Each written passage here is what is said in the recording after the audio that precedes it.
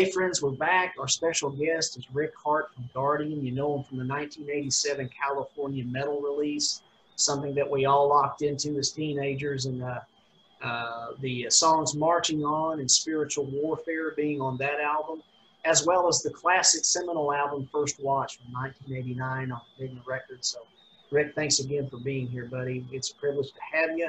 Let's talk about that 87 compilation. California Metal, released again 1987. Guardian at that time was still spelled without the U, and you gave us Marching On, a different rendition from what was on the Enigma release in '89, as well as Spiritual Warfare. That was California Metal was released on Regency Records. Rikk, my question about Guardian at this time is, how did Guardian's inclusion for the California Metal compilation, how did that come about?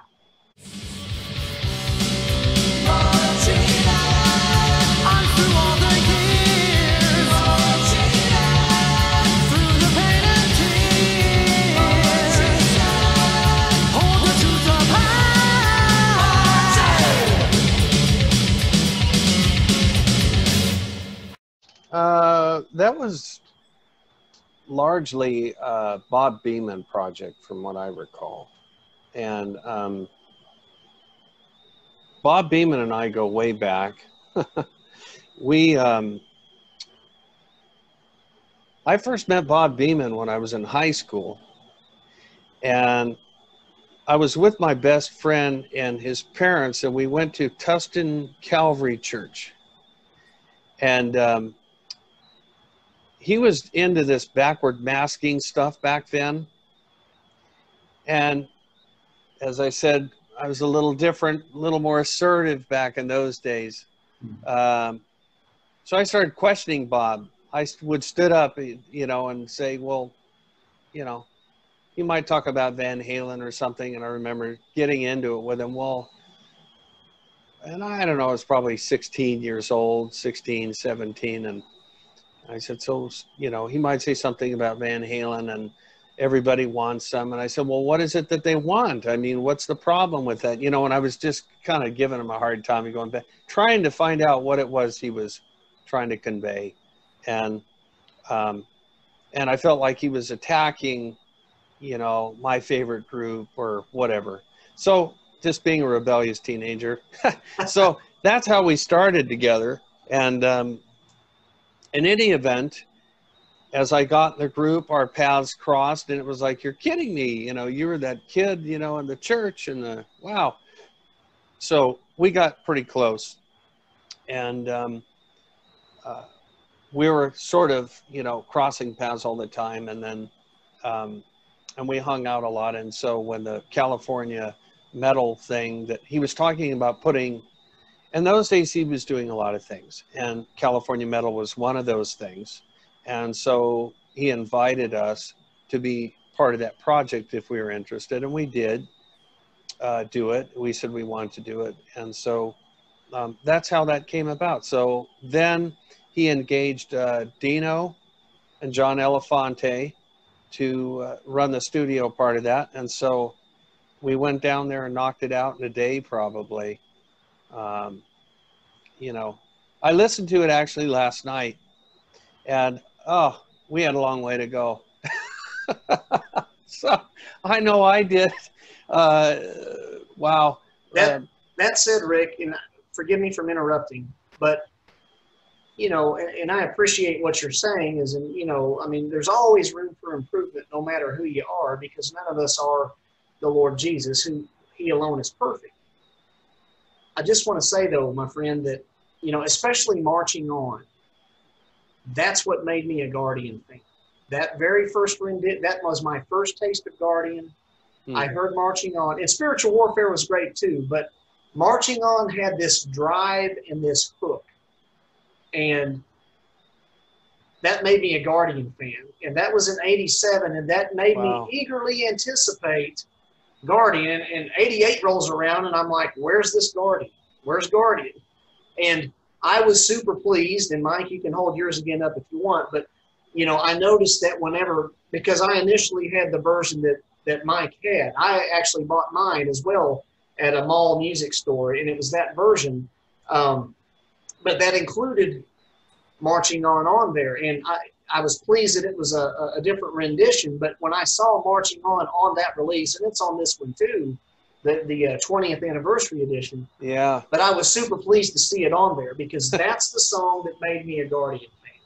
So thank Interesting. It's well, thank you so much. In all fairness, I was giving it a listen last night. I was cringing at my drum parts. I was like, oh, jeez. But I've always been overly critical anyways with that sort of thing. But yeah, we had a long way to go at that point. It was very clear after listening to it. But, we were kids. We gave it our best shot at the time. And I can tell you that those tracks, we played them with a passion.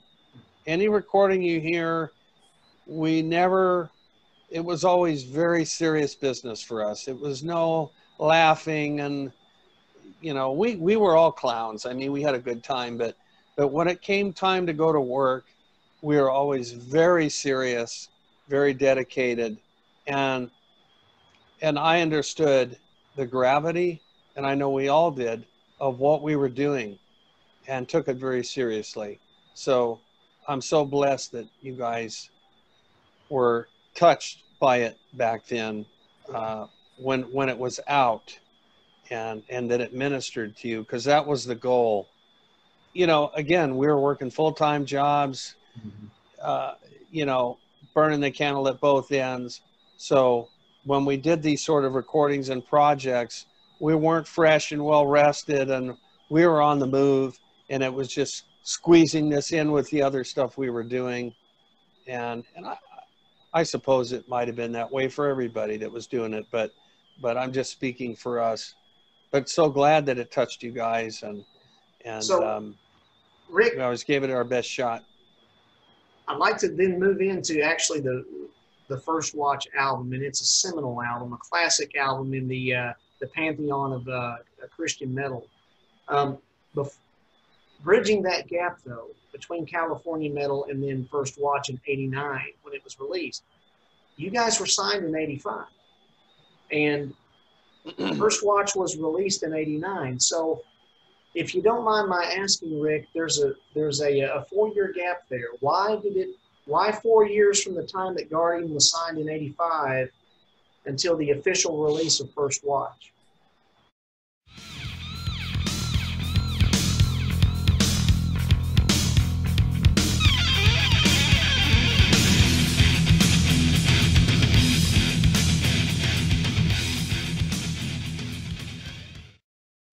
That's a good question. And I think there's been various stories that have circulated about it.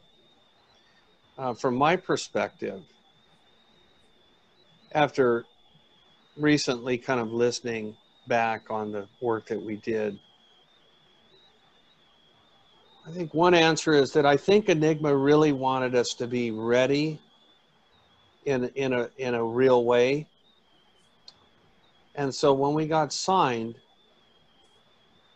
it wasn't necessarily a developmental deal. Like I've heard some talk about that was a developmental deal or any of that. I think for Enigma, Stryper was such a focus for them. And you got to remember, those guys were done by Yellow and Black Attack. They already had all their people. They were set. We were still looking for a guitar player. We still had the armor. There was a lot of change that needed to take place. And for us to get to the place where we were actually, you could put us in an arena and we were ready for it in a real way. And I think that's the honest answer. Musically, by the time First Watch came out, we could hang with the best of them. We were ready. We were battle hardened. We were paid our dues. We were seasoned. And again, when we recorded that, I think I was 23. So the guys the other guys in the band were in their late 20s. So I think that's probably the most honest answer. We had to get our guitar player. We did various bits of recording and demos and playing all over Southern California and building our following. Because when we met with Wes, it was still very early on. We hadn't built our following yet. You know, we had to build a road crew, and you know, there was this machine that had to come together. We had no management. And by the time First Watch came out, you know, we recorded that in the summer of '88. I frankly think it should have been released the winter of '88, early '89. I think it was at some point early '89.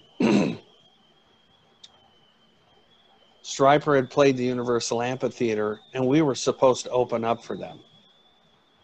But because our record hadn't been released yet, Mass opened up for them, which is the band that Mike did. And I always regret that. I feel that really would have kick-started everything for us. But they waited a few months and released it, and then we went on tour the rest of that year, off and on. And all over the US and Canada. So I think that's probably the most honest answer. I think we could have done material and they could have put it out. You know, I wish we could have put a couple more records out by that time, or at least one. I think it would have been good to do that. But I feel confident in saying that by the time First Watch was released and we were sort of out there with the LA Guns and Warrant and Poison and Rat, and we could hold our own by that point. And that really, to me, is what counts, you know. And unfortunately, it took a few years with all the various factors involved for it to come together. You know, it's like first Mike and Oz were going to produce the record. Then it was decided that it's not a good idea for both of them to do it. We need to have one person solely dedicated to it. And then there's that whole thing that took place. And so then it was Mike's going to do Mass. Oz is going to do us. I was really glad Oz was going to produce us. And Oz really, he put a lot into it. So well, I'm glad we waited on one hand. I wish we could have done more. We were quite busy, mind you, we were quite busy, but I wish we could have put out at least one more before that record. But that's you hit two things actually, Rick, and one of them is the segue into Oz and his production with First Watch. I'd like to get into that here in just a second. You mentioned something else too. Quick question. On average, what was your following at this time during the First Watch stage? On average, fan base, what would you say per night at a show? Well, by that point, we were selling out the clubs in Hollywood. So, right. You know, if we played the Roxy, we'd sell it out. If we did the Whiskey, we'd pack it.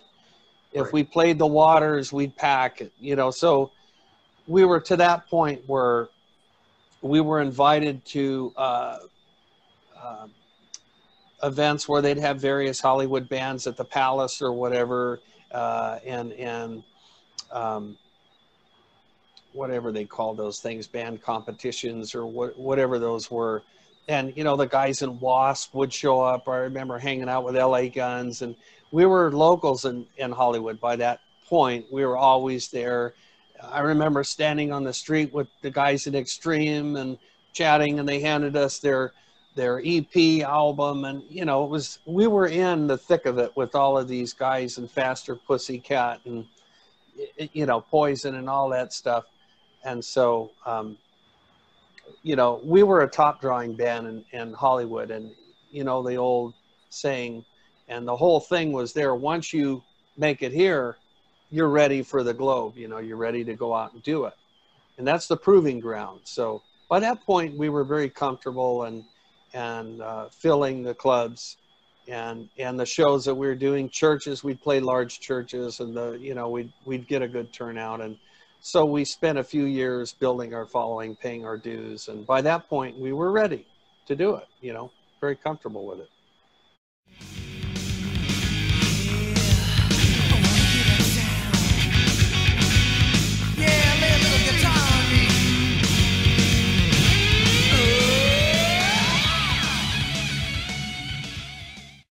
So First Watch, you guys are selling out on the Strip and everything, and in the places you're playing, the Roxy and such. Oz produced First Watch, and you mentioned how that came about. It was decided that Mike would go with Mass and Oz with you guys. So,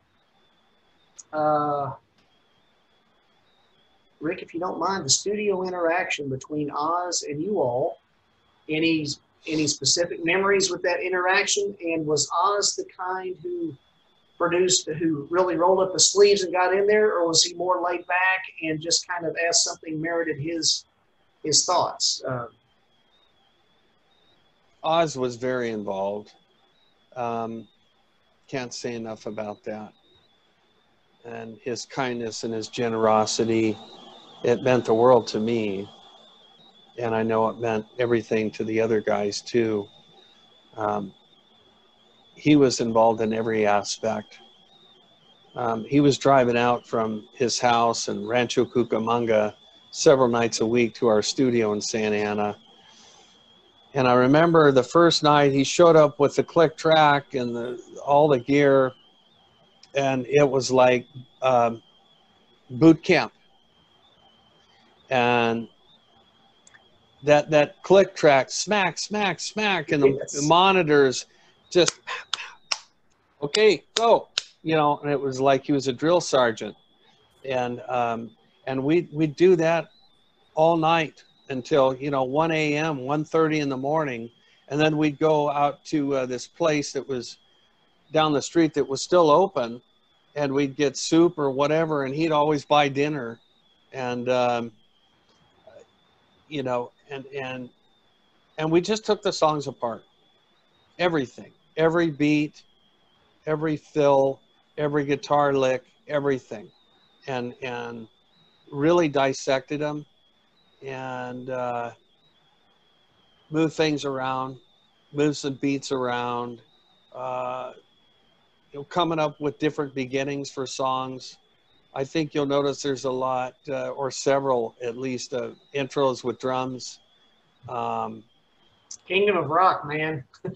Yeah, that was, I will tell you, that was a tricky one. It's I always, there's a lot of, it's interesting as a drummer, when you listen to the record, it sounds pretty straightforward, and until you try and sit down and do it.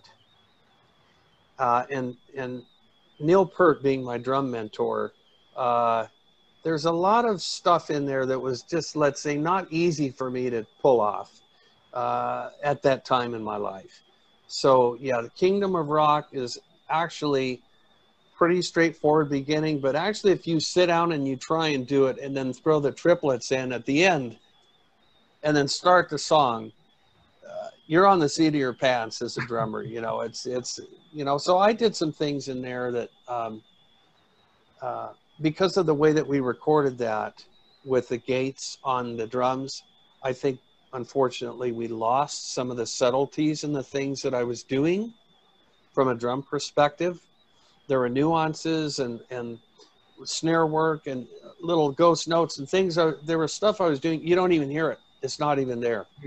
And I'm so glad that they did re-releases, because the most recent one, and I forget who put it out, forgive me, but whoever put that out, I have the CD. Was it this one, retroactive, or is it one? No, there's one after that. Okay. The one after that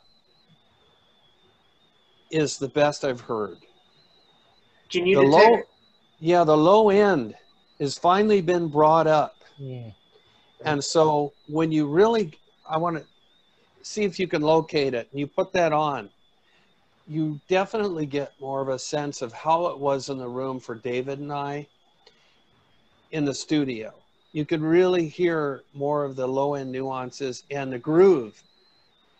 Dave and I had a lot of groove then, but I feel like some of that was lost on that record when it was mastered. Very high end, very tinny, not a lot of low. But Dave and I had this really great groove that just kind of got lost, unfortunately. But you had to be there in the studio when it was being done to really hear. It had a lot more energy, I think, and low end groove to it than what you guys ended up hearing on the CD. But in any event, let me ask you about that, Rick, and I'm actually glad that you brought that up. Number one, you are telling me then that the newest rendition, the newest care that's been given to this great album, which I know it's not this one now, there's one after this one. You are telling me that a lot of those nuances, you as the drummer, you can hear some of those things brought back into it that were there? Yeah, the low end groove primarily. Some of the stuff that I was doing is just not even on there because the Gates kind of just clipped it all out, unfortunately. But even the cymbals, if you listen, you don't even really hear the hi-hats keeping the tempo. Okay. You hear the snare and the bass drum, but you don't really hear those. And that's that whole gate thing that was, going on when we did it. Then let me ask this. Two questions staying right here real quick. Number one, does David Bach maybe? I don't know if David was kind of the overseer of your all's material, meaning keeping the archives together. Do you, like David or somebody from the Guardian camp, have the master recording? I believe so. I would have to ask David. He and I have talked recently, as well as, the three of us have. Paul, David, and I have talked live on the phone recently. Okay. I'm not sure. I don't know if he's got it or if Oz has it or Tony has it, but somebody's got it there. Because if you guys have that master, that stuff is still on there, and it could simply be from the master recording. Your nuances should be on the master recording, right? Yes, perhaps. Correct. So, my goodness, brother, what about like all somebody would need to do would get that master, and let's have another re-release and maybe a different mix, and with the nuances I'd love that. I'd love that. That'd be great. I think you might have three guys standing in line right here to make that purchase of that new master. I would. I'd love to hear the tracks individually.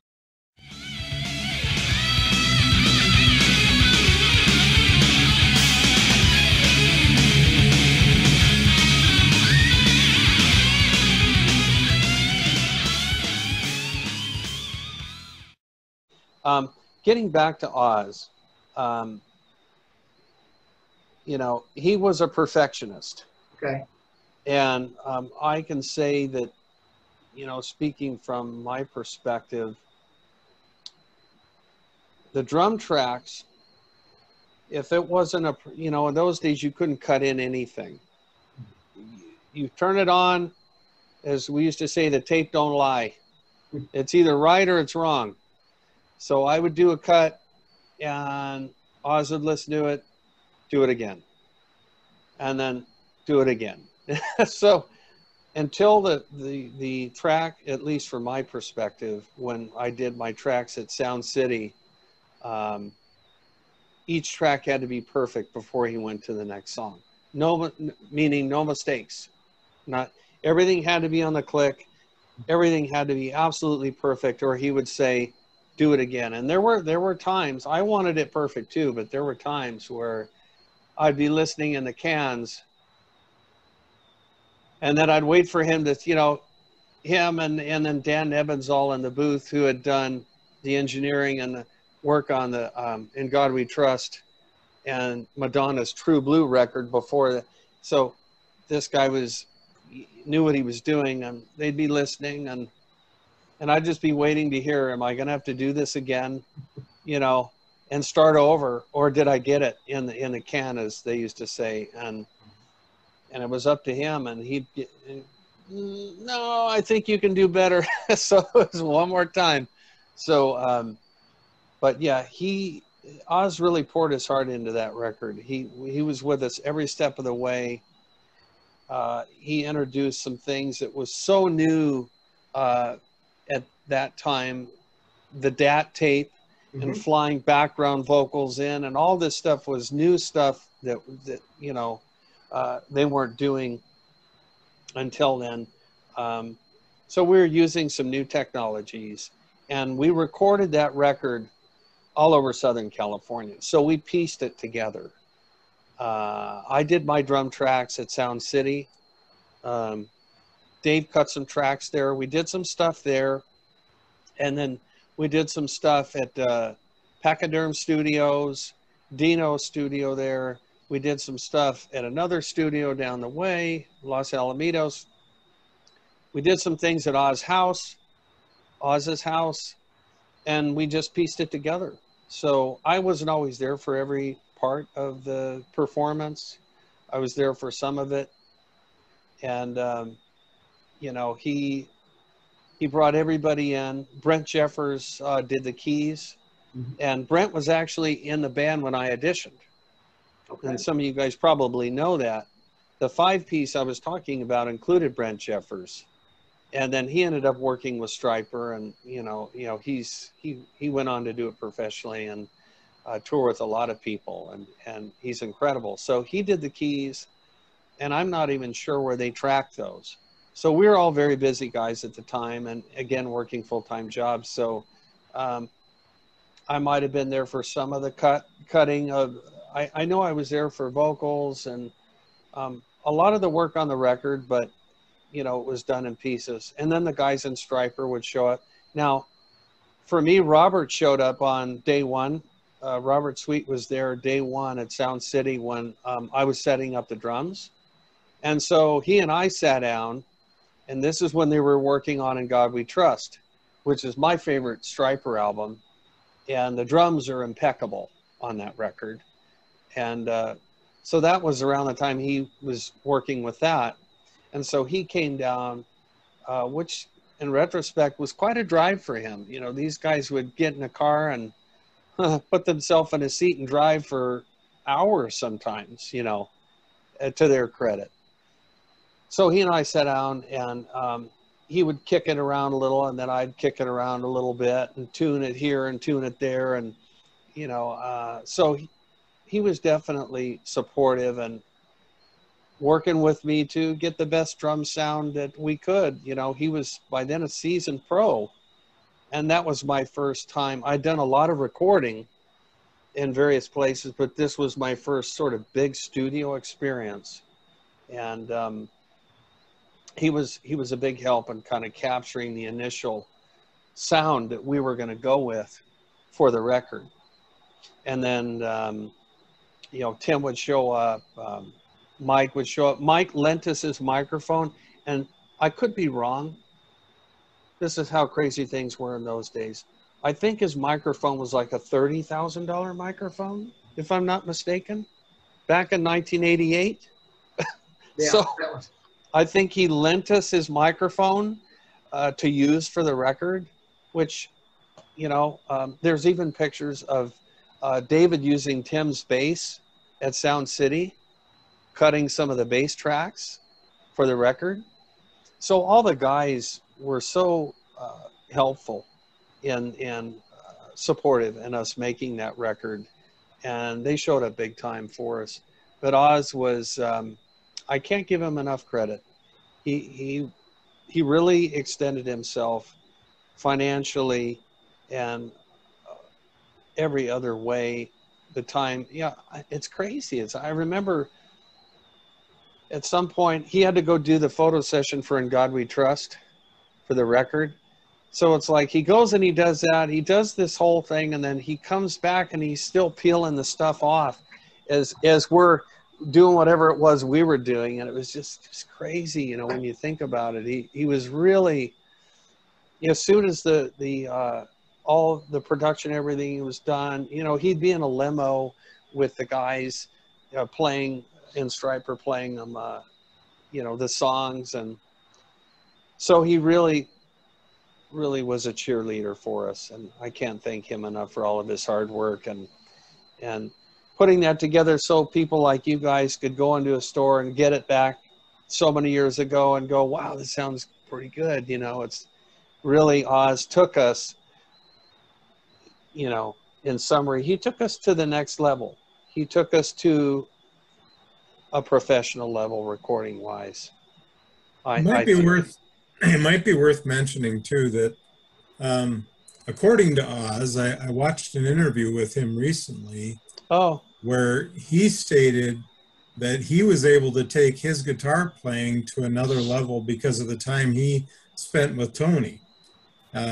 He credits Tony with much of the outstanding guitar work he did on their Against the Law album. Yeah. You know, kind of taken him to another level in his guitar playing. So yeah. there was some reciprocation in that that relationship, I would say, you know. It's interesting you mentioned that because true story, I heard the record and then I called Tony and I said, Tony, tell me the truth. Did you play any at all on that record? I said that to him because there was a similarity in the style between Tony and Oz's playing on the record. And I thought, wow. You know, this is a totally different spin for Stryper, totally different direction for them. And I, of course, digged it very much, but I could hear the Tony influence for sure. Yeah, yeah, well, which I've always loved Tony's playing. Regarding that influence, and, you know, no right or wrong here, and Rick, you mentioned In God We Trust being one of your favorite Stryper albums. One of my favorite Stryper albums is Against the Law. And I think that Oz, in particular, especially shines on that album regarding his virtuosity.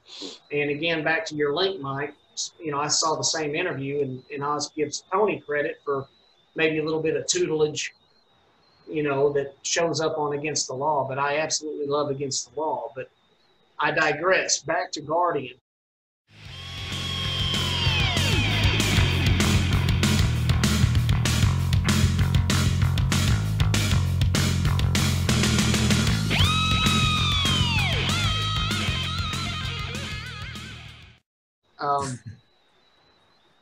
First Watch. I mean, it's a seminal album in the Christian metal community, especially, from my understanding, Rick, 30,000 units sold the first month of release. There's a site, it's Angelic Warlord, and it's a pretty much a comprehensive list of Christian rock and metal, especially metal artists.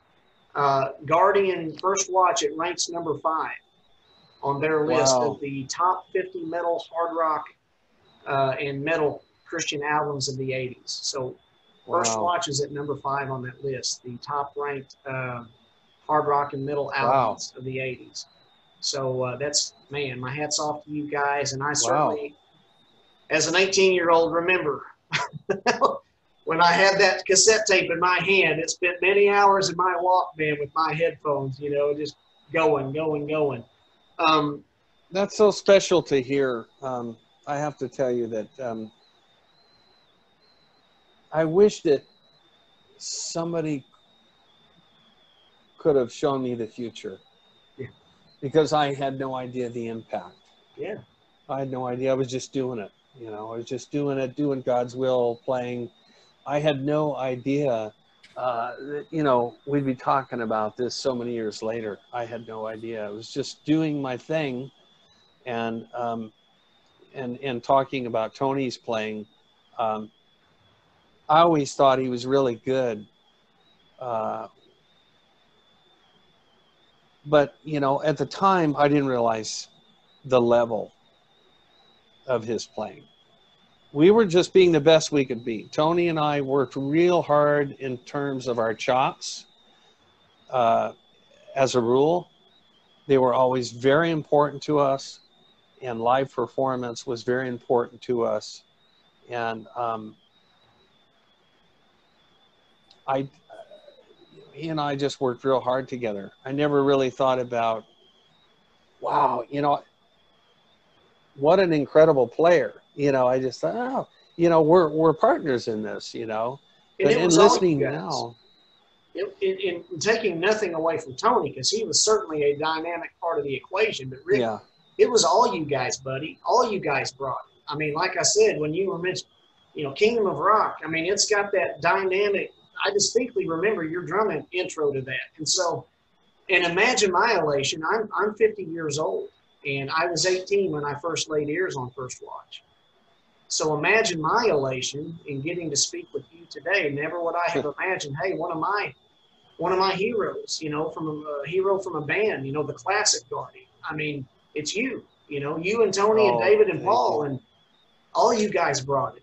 And I was, you know, at that time, I mean, Christian metal wasn't new, but it was still burgeoning in '89. yeah, yeah. And I was proud to hold that album up and say, hey, this is a band that I love absolutely, not just musically, but also with a great message. But, you know, you had to have that music to make it qualify amongst your peers, right? Sure.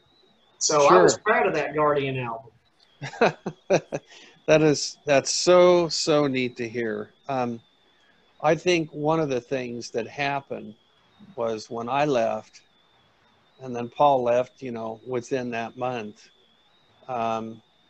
which was, as I've stated before, you know, and posts on Facebook, a critical error in doing so. And I've regretted it ever since. Why did you leave, Rick, if I may ask, since we're at this juncture, if it's okay to ask? Sure. Well, we talked a little bit about my upbringing, and I think that ties into it. You know, to be candid, thankfully, there's a lot of conversation today. It's very common to hear things about anxiety or panic. In 1989, that was not something that people talked about, but it's something that I started struggling with. And to put it sort of in perspective, I was having some real challenges in that area right before tour. And it was probably a combination of a couple of things: reconnecting with my father, just finishing the record. I had just finished the record that, you know, on the go. And so I had a bit of a meltdown. And then that kind of segued into these panic attacks. And not to go off on that, but I can tell you that being on the road was very difficult with the condition. And in those days, we didn't have cell phones and computers and FaceTime and all this stuff. So, you know, you'd have an occasional pay phone or something that you'd put the change in to make a call. Mm-hmm. So I had some real difficulty with touring, and it was the condition that was wreaking havoc on me. And you'll notice, you know, there's a lot of unanswered questions. How do you go all that way? And then just when you get the bird off the ground, you leave. Like, but this was all part of it. I was going through a lot of challenges there, and touring really magnified it. And so I made the decision, because of how difficult touring was and knowing that that's all we'd be doing, to leave, because it was that painful for me to tour. And so I made that decision to leave. Yeah. If I can say, Rick, I have a daughter who struggles with some pretty extreme anxiety. And I've seen how debilitating it can be for her in her life. I mean, just even trying to hold down a full-time job can be extremely difficult for her because of all the things that can trigger the anxiety. So when you say that, I mean, for me anyway, I know firsthand that what you're saying is completely legit. So Yeah, yeah. yeah, and I, you know, I always say I was young and stupid, but you know, I was 23, 24 years old, and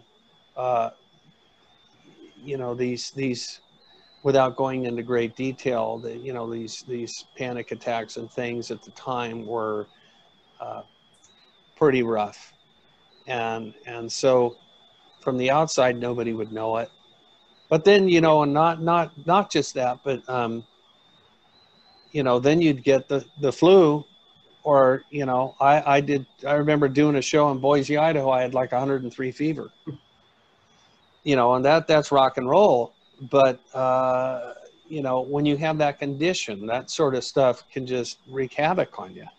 When then you're sick and you can't breathe, and you're drumming.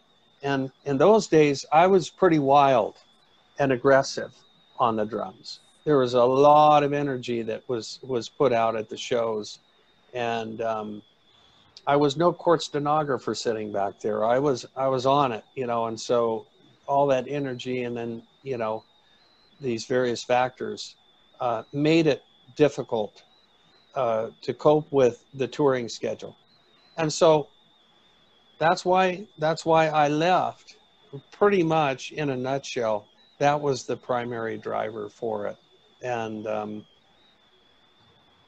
had not those things been the issue, uh, Guardian's destiny would have been completely different, because I would have stayed, Paul would have stayed, I'm quite sure, and we would have gone on to do the second record and the third and the fourth and so on, and I think the band would have clearly taken a completely different path than the one they took,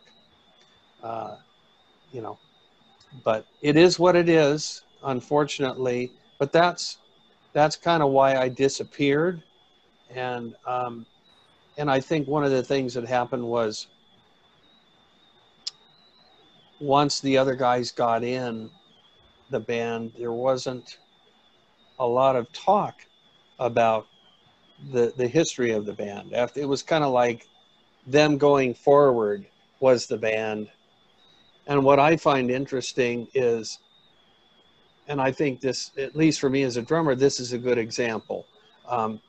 You take Rush, and you take their original drummer, who just did the one record, but launched them, did, you know, sort of the touring, you know, the shows and the stuff, and did the record. And then you have Neil Peart, in my opinion, the best rock drummer that ever lived. My opinion, anyways. Well, he's always in the top three. They always give it to John Bonham, but you know, I like John Bonham too. But you know, I would pick Neil.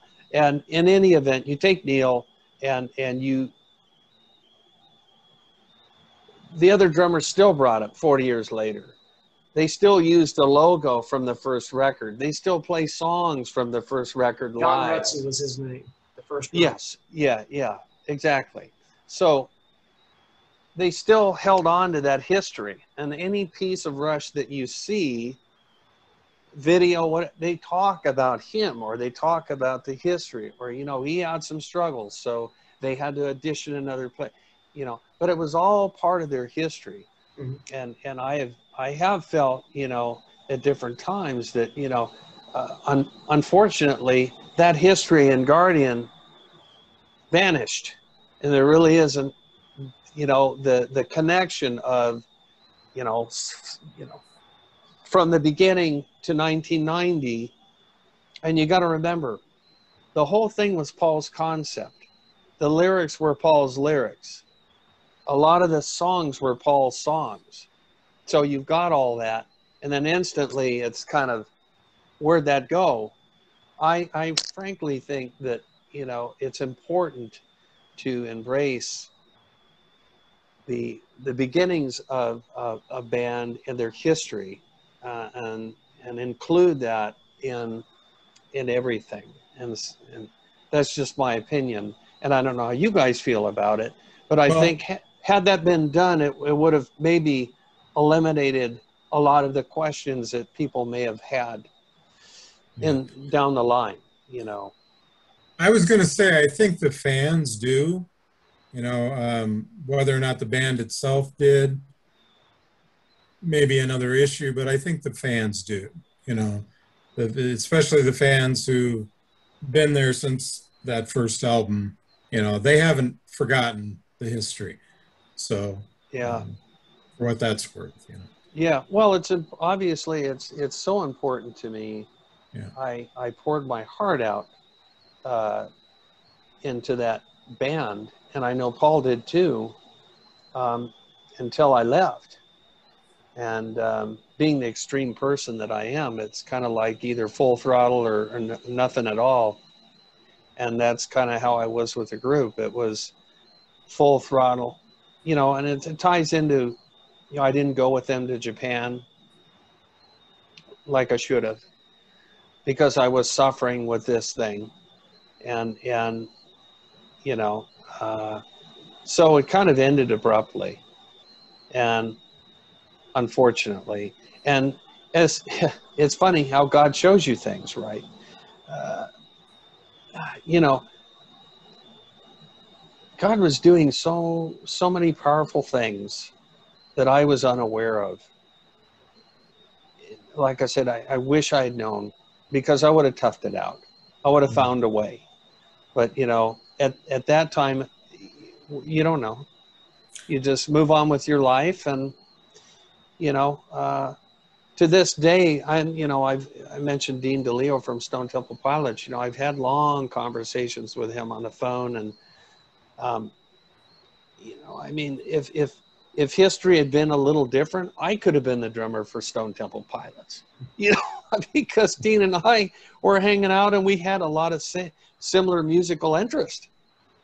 And he would go to the studio and I'd bang on the drums. But, you know, and I said to him, you know, I given my history, I feel like I've seen so many documentaries where these, you know, whether it's Elton John or it's this or that or whoever, you know, and they sit down, and I have a very similar storyline in terms of the beginnings of these players and how they made music their life. It was kind of all they had. So, you know, I still to this day find it interesting that I didn't pursue that path, because I felt like that's kind of what I was destined to do. And I just sort of ejected and unplugged, and being the extreme person I didn't dabble at all. It was either do it for real or don't do it at all. And it wasn't many years until I picked up the sticks again and, you know, started playing, and you know, Paul and I eventually did some work together. And was that Guardian 1, Rick? Yeah.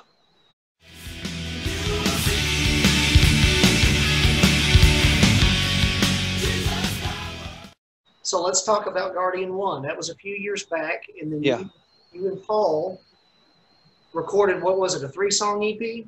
Yeah. Okay. And is there a place that for those, what all formats is Guardian 1 available in? Is there a way that fans can get a hold of some of that material from you guys? Oh, sure. Yeah. Just go on Spotify. Or it's on iTunes also. Yeah. Rick. Yeah. It's on what, Rex? You kind of cut out. It's on iTunes also. Okay. You can download it there still. Yeah, I was just listening to it today on Amazon, so it's out there. Okay. Rick, is there, if I may ask, is there, do you and David and Tony and Paul, which I believe you and Paul do, but what's the temperature between you and David and Tony and Paul? Is there any chance of you guys maybe doing something together again? It's a good question. Initially, when Paul and I started working together again, we had conversations with David and Tony um, multiple conversations. And what you guys hear was just demo work that Paul and I tossed together in my little studio room at my house. And they were scratch tracks, essentially, of melodic ideas that we had for songs. And what ended up happening was David and Tony decided to go ahead and just do something with the current lineup that they were in. And I think part of that might have just been because they didn't want to, at least I won't speak for them. I had a great conversation with Tony, and it was good to talk to him. And he had mentioned he liked hearing that I was playing again. And he liked what he heard. He liked the material, but he just wanted to go forward and not backward, from what I recall him talking about. So they decided that they would just go ahead and do something with the other guys. As much as Paul and I wanted to do the work with them, and I feel like maybe David was conflicted, understandably. He spent a lot of years with those guys, and to just kind of turn it back and go back to, the original guys, there could be some conflict there. And so it didn't happen. So Paul and I decided to just sort of mix it up together. And then Ron Campbell really liked what he heard and was saying, this is the old Guardians back, the old sound is back. This is so great. And so he helped us on the marketing and packaging side and merchandising and all that. But we literally, this was a work of God, because Paul didn't even have a guitar. I did my tracks, as you can see behind me, on, rubber cymbals Yeah. and V drums. And they were just scratch tracks. They were just laying down sections of the song, and they pieced them together. So there's really no fills. There's really, like I said, rubber cymbals. So we felt like we had at least invested that much that somebody might have an interest in hearing it. So we put it out there. I ordinarily would have never wanted to release product that was so unfinished and probably 30% of what it was supposed to be. But we didn't have any more resources or time at that point in time to do any more. So we just stuck it out there and said, well, hope you guys like it. We just pieced it together, and it is what it is. It doesn't have, I call it a skeleton version, because there are so many tracks that aren't even there that we heard in our mind that we wanted to put on there, and it never materialized. And then fast forward, David, Paul, and I spoke more recently, and we did have a conversation about doing some work together. And we were going to, it was going to be, as David put it, Fusion Rides Again. And we were going to go back to our roots with the whole space concept and all that fun stuff. And I sent them a whole bunch of songs and material and music. So we got pretty far down the road with that. But that sort of fizzled with the pandemic and political issues and all the stuff going on, and some various other things that sort of came into play, that it just, the timing wasn't there. But we started the process, and it's still a very good possibility. To give you an idea, the end of last year, we were pretty set on releasing something in 2021, a full record. I mean, we've done the work. So you have material recorded? Pieces of it, yeah. Pieces. You and Paul and David? Well, stuff that I've done, I've sent to them. Okay. And it's all the parts, because I play all the parts. Okay. The bass, the guitar, I'll have to send you a little flavor of so you can hear what it is that we were going to do. But, you know, Paul netted out the whole concept. This was going to be in the beginning.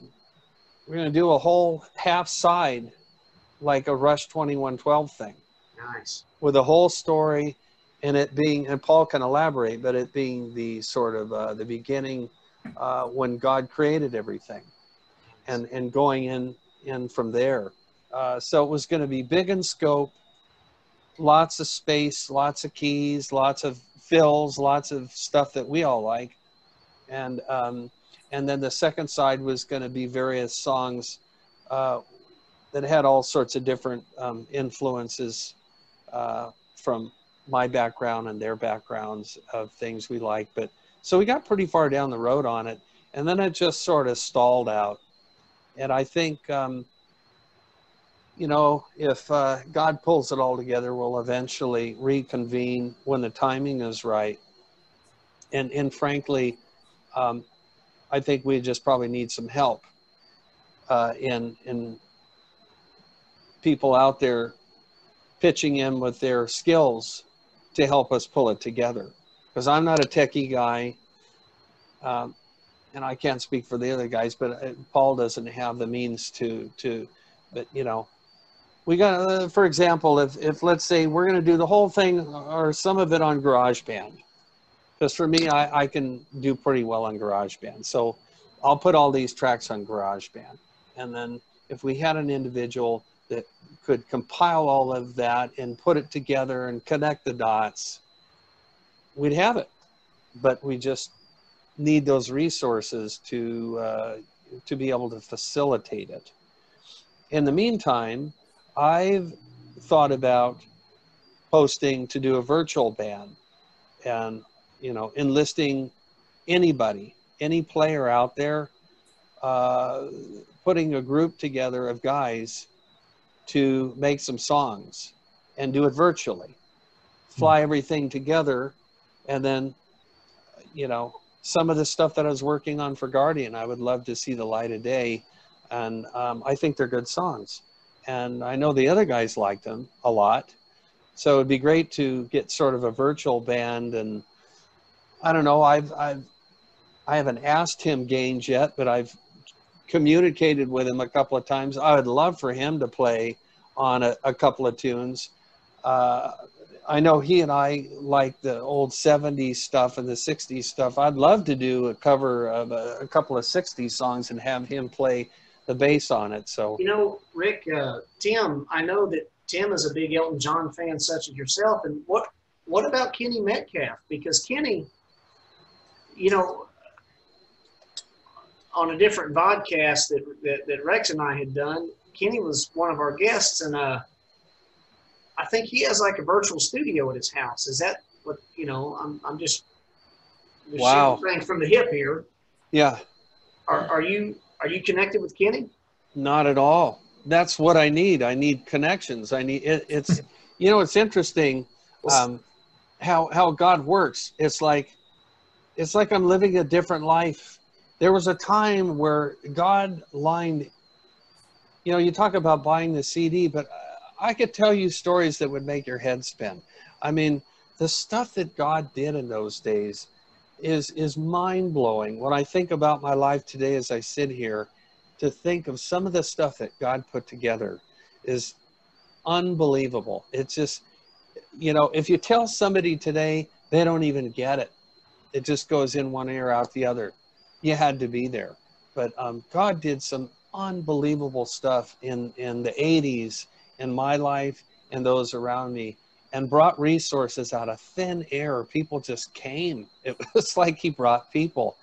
And I always feel like if God wants me to work again for him, he's going to do the same thing, because it's kind of what I'm used to. You know, he'll bring the people. Somehow it'll come together, and I'll be able to work for him again if it's his will. You know, otherwise I won't work. I won't do it. I want, you know, it's a waste of time.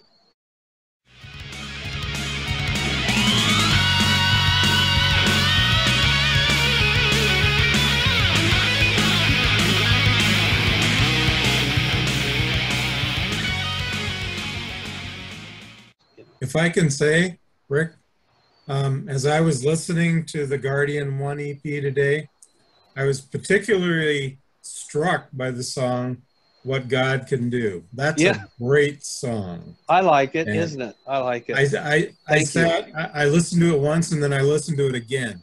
It's just a really good song, and of course it speaks to exactly what you're talking about. True. But you know, I'd love to see the light of day maybe again if you did some kind of project. But yeah. Oh yeah, Paul and I talked extensively about re-releasing those songs and doing them the right way. You know, speaking of that song, that whole section where you hear sort of like a church organ and some voices in the background, sort of choir-like. We envisioned this huge pipe organ thing with choir and Beach Boy level sort of tambourine sort of thing shaking in there, and sort of a Beach Boy massive wall of voices, and it's 5% of what we heard in our mind, just that little section there, you know. So maybe one day. I would love to do it right. I think they're good songs. Rick, we'll post, is there any specific contact link that you might like for people to see in the description if they can help you guys out? Or I know that you're on Facebook, so people, you can look Rikk Hart up on Facebook. Is there any other connection, public connection? I would say just message me on Facebook. Okay. With your contact info, and I will get in touch. Okay, sounds great. Rick, it's been our honor and our privilege to have you. Thank you, brother, and you honestly touched us. Yeah. Thank you. You know, 32 years ago when we first heard this. Closing out, guys, a quick scripture reference. We like to do that. You know, and Rick, you were kind of talking about some things there, but Psalm 121, 2-4, it just says that my help comes from Adonai, the Lord, the maker of heaven and earth. He will not let your foot slip. Your guardian is not asleep. No, the guardian of Israel never slumbers or sleeps. So that's Psalm 121, 2-4. And guardian just reminded me of that verse of scripture about the Lord being our guardian. So, friends, thank you for watching Area 312. It's been our privilege to have Mr. Rikk Hart from Guardian. Thanks again, Rick, and stick around. But we'll sign off to our viewers out there. Thank you, friends. Thanks, you guys.